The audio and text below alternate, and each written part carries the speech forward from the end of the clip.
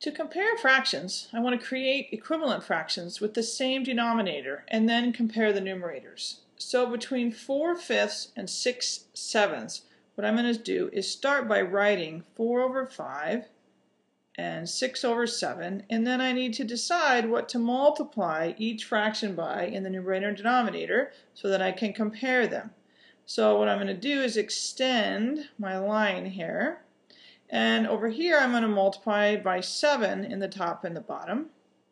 And in this one I'm going to multiply by 5. I'm still not sure the relationship between these two fractions, so I'm going to put a question mark here. If I multiply 4 times 7 I get 28. 5 times 7 I get 35.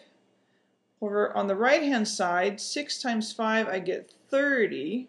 7 times 5 I get 35, and so I can see if I have 28 out of 35, that is less than 30 over 35. So I use what's called an inequality symbol, and in an inequality symbol the opening goes to the greater number.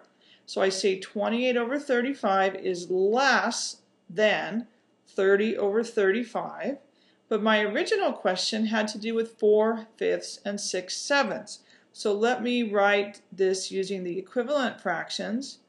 4/5 is where we started here, is less than 6 over 7. So this is my final result, and the information above is the justification for that result.